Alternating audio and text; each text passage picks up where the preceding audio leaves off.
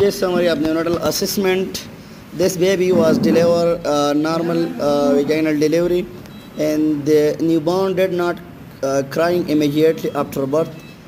Condition at birth, birth history, delay cry, a full term baby, Apgar score 4.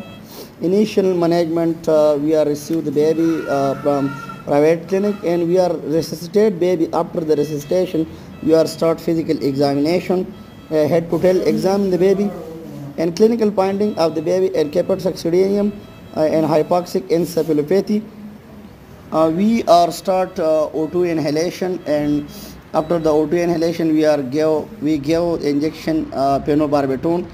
Injection phenobarbital are anti-epileptic drugs, and also give prophylactically antibiotic ampicillin and antibiotic clefuran.